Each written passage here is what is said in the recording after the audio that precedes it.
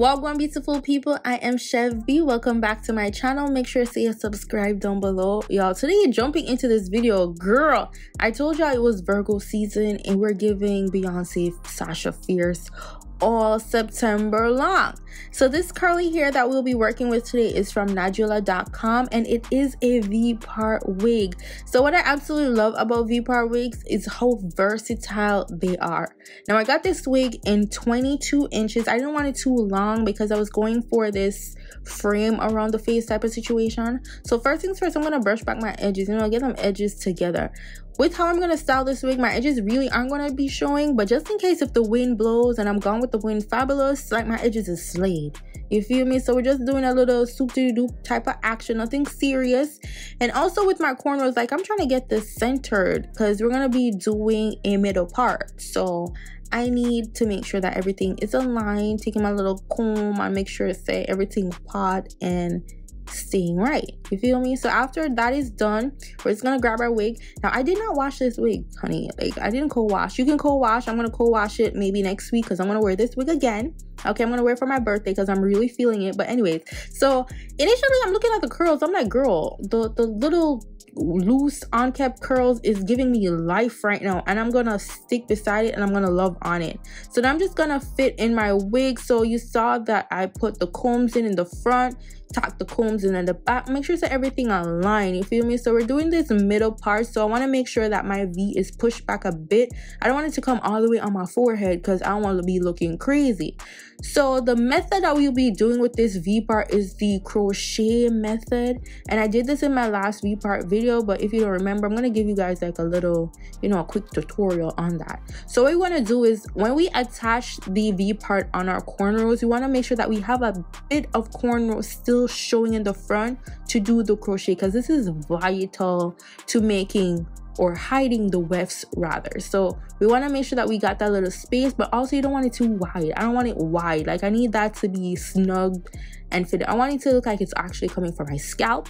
You feel me? And hiding the weft. So we're just gonna grab our crochet hook, and I'm gonna show you like a couple of times how I do this. So I go under my little cornrow or a little piece of my cornrow with the crochet hook, and then I grab a little piece of the hair, the V part here itself, not the V part here, the curly hair itself, and I attach it to the hook and pull through. So I do this to cover the knots. So I learned this on YouTube.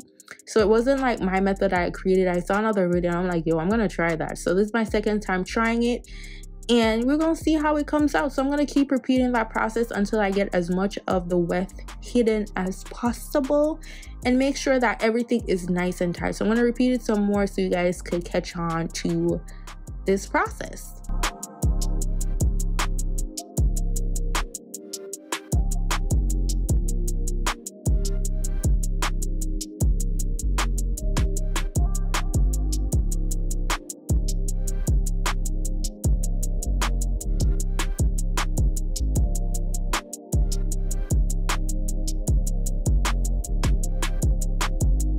So now my wefts are hidden, or as hidden as I could get it. I'm just gonna take my little rat tail comb and tease it. So I want it to be tight. I don't want it to show too much at the front because obviously it's not gonna be super perfect unless you try to make it perfect. I ain't got time to do all that. I just need it to be hidden. Okay, as long as it's hidden, I'm good.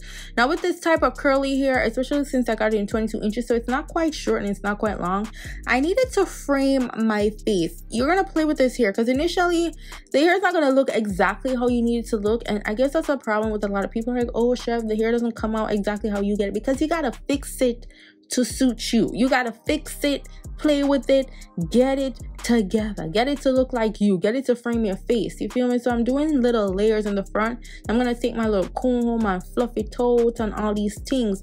I recommend you co-wash the hair to get the best looking curls out of it.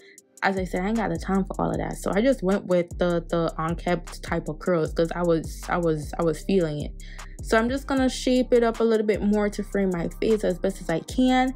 And this is it. This is how she's looking. She is is it absolute? It's absolutely perfect. Like, it's absolutely beautiful. I'm loving how it looks against my skin. It's giving birthday hair. Like, I feel like I'm definitely gonna be wearing this hair for my birthday. Don't quote me on that. I might not, but right now the census is saying she is the winner because she is looking girl, girl, she is giving.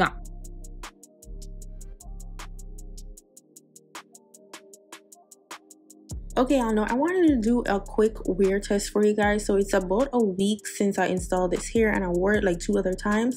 So this is what the hair looks like once it's freshly washed and I let it air dry. So the top is looking a little bit frizzy because I did the crochet method on the V part.